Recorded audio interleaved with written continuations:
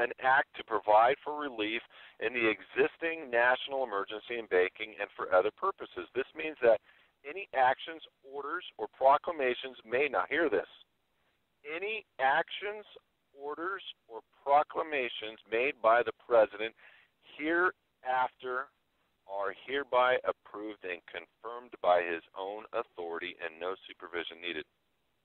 Wow. That's a powerful guy. So, 1933, gold is now illegal to possess or stockpile. Executive Order 6102. You can go find it online. This is what FDR did so that gold would be made illegal and impose heavy fines up to $10,000 and prison terms for violators. Isn't that interesting? So you're going to go to prison to own gold. If you have, I think, 5 ounces of gold, you were punishable for up to 10 years in prison and up to 10,000 fines. That is amazing. So again, in 1933, present and future private properties are hypothecated to pledge as a security or collateral for debt. We just said this, but the Federal Reserve, meaning the federal United States government, hypothecated all of the present and future properties, assets, and labor. Labor. How do they hypothecate me, my labor? Well, it's called a marriage application, a birth certificate, and both of those happen to be on bonded note paper.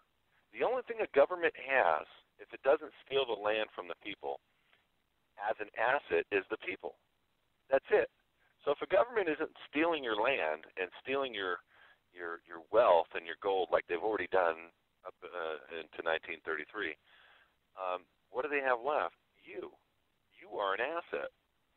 You literally are, your birth certificate, literally your future work efforts are traded with a QSIP number on your birth certificate, literally.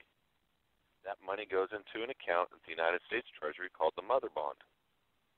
So they raise money by other countries. I don't know the exact where it's all coming from, but trillions and trillions of dollars have gone into this Mother Bond for their disposal, for this government's disposal. So, how are you feeling now? You feeling like your government has done justice by you? I don't. As you start finding this out, you get sick to your stomach. Let's really get you sick to your stomach now. Because you can go on YouTube right now, and you can watch every major prime minister and president of the United States for the last 30 years talk about us, the United States, becoming a part of a new world order. What? Did you ever hear of that? Well, it's pretty simple. Go on to YouTube and type George Bush New World Order. Type Clinton New World Order. Type Prime Minister New World Order. And watch these presidents and prime ministers and leaders all around the world saying it's time, we need a new world order. Well, I'm going to tell you a little secret. You've been a part of the New World Order since 1944 if you're a United States citizen. Here's why. 1944, Washington, D.C. deeded to the IMF. The Bretton Woods Agreement deeded Washington, D.C. to the International Monetary Fund. The IMF is made up of wealthy people that own most of the banking industries in the world. It is an organized group of bankers that have taken control of most governments so the bankers can run the world. Congress, the IRS, and the president work for the IMF. The IRS is not a U.S. government agency. It's a corporation. It's an agency of the IMF. Here's a case to look up, Diversified Metal Products versus IRS. Here's the case number, CV-93-405E-EJE, USDC, U.S. District Court, DI.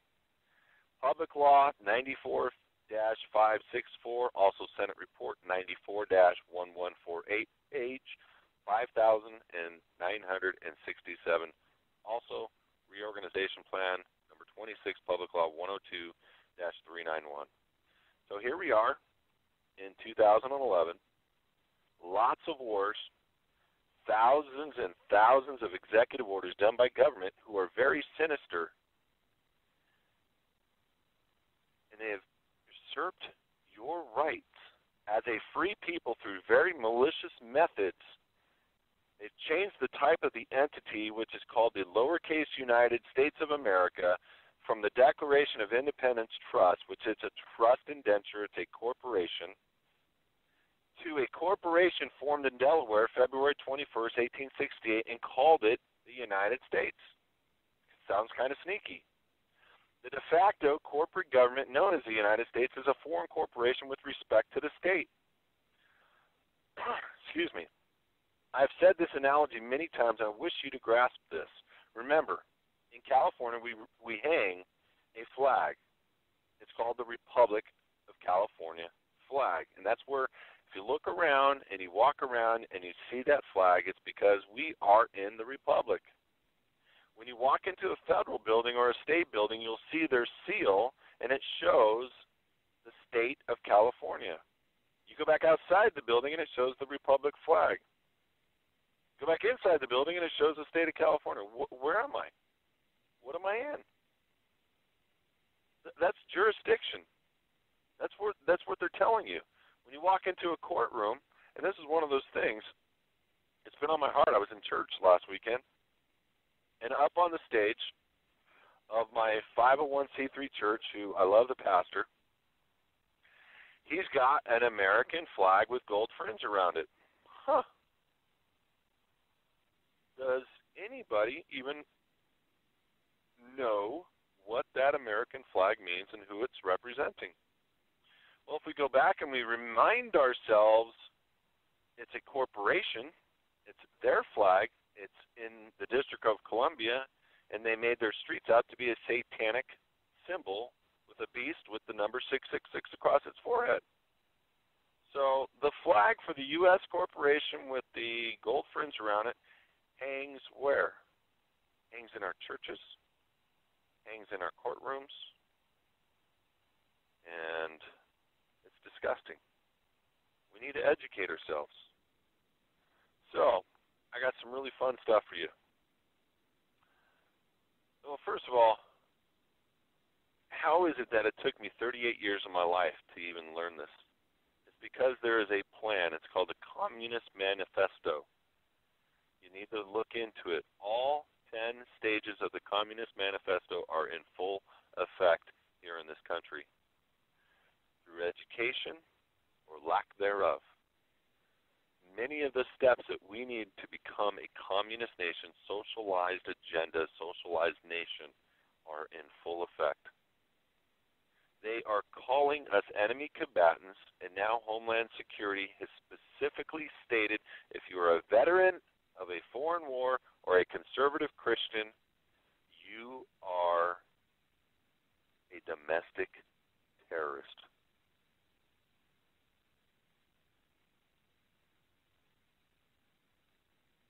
Okay. We now have Homeland Security treating us like terrorists. They already call us an enemy combatant. That's why when you walk into the courtroom through the bars, and I want you to remember those swinging bars when you walk into a courtroom, one of the definitions for those swinging bars is jurisdiction. Go look at the law, the flag, look up in the dictionary, bar, look up flag, and the law of. The law of the flag is the jurisdiction where the flag hangs. It's the vessel. When you walk into the jurisdiction of that courtroom and it's hanging a United States corporate gold-fringed flag, you are their enemy combatant and you will be treated as such. You have no rights in their land. Get it? So when you say, I am that person, that 14th Amendment citizen, you are an enemy combatant with no rights in their land, because that courtroom is their land, it's their jurisdiction. So, I got some fun stuff. I want you to ask yourself this stuff. And I want you to start studying this stuff. And ask yourself how many things are going to be revealed to you. and back it up and keep a database and show yourself, prove yourself as somebody with wisdom. Because it took me 38 years before I started doing that, and I don't want to be like that. What is happening right around us, and we don't know, stuff that is in the symbolism of our money, our seals, and the murals, the disgusting murals in state and federal buildings and in major airports around our country. They've just changed the name of the Los Angeles airport to the Los Angeles World Airport. It's an internationally jurisdiction-based airport.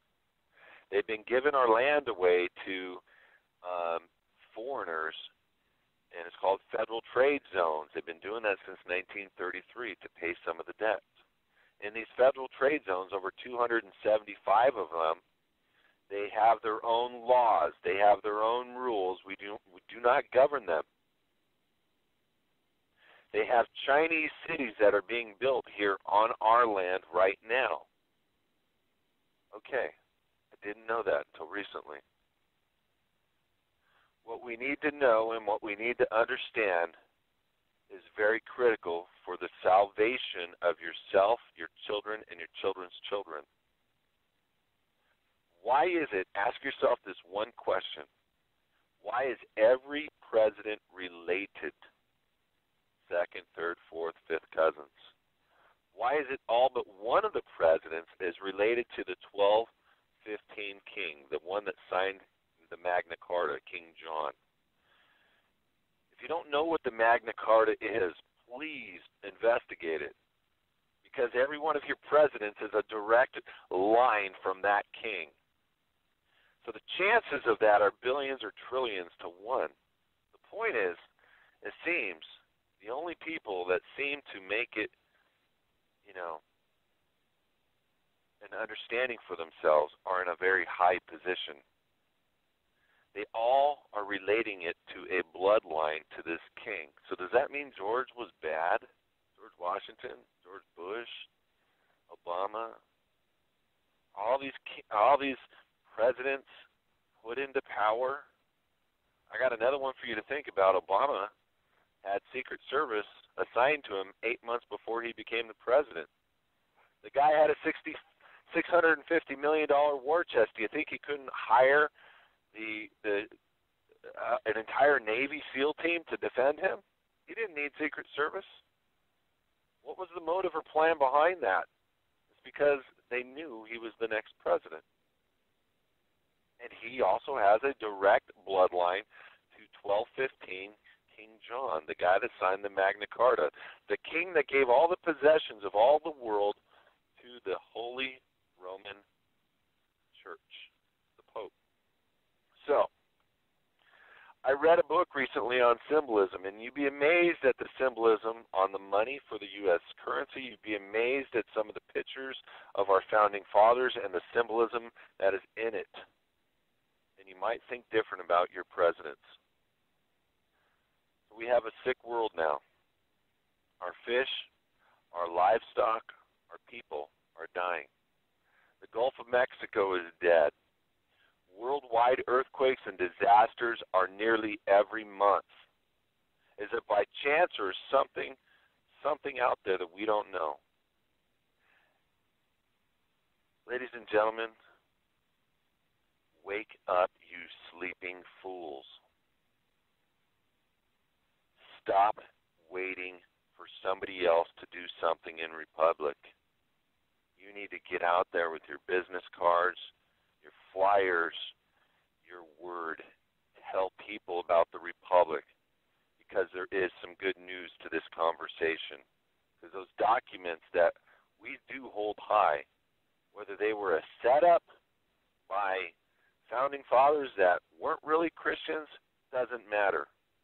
Because we re-inhabited and we can make those documents as our intent. And I'm going to yield the floor to my very good friend Ken Cousins to discuss the good news about what we have done here in Republic. Ken, you have the floor. Hey, Kelby. How are you tonight? Obviously, you're very focused. That was a tremendous